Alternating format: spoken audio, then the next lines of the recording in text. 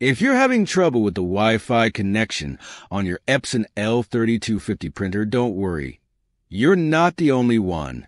Wi-Fi issues can be pretty annoying, but the good news is there's a simple way to troubleshoot and fix this. The first thing to try is unpairing the printer from your Wi-Fi network if you've connected it before. If that doesn't work, or if you can't seem to connect it at all, the next step is to reset the printer's network settings. Resetting might just do the trick, and here's how you can do it.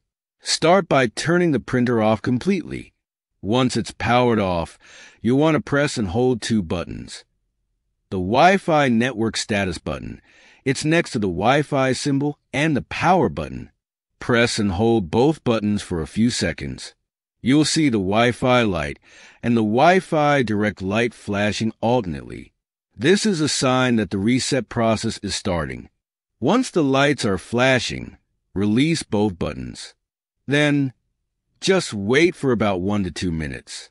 During this time, the lights will stop flashing and the printer should automatically turn off.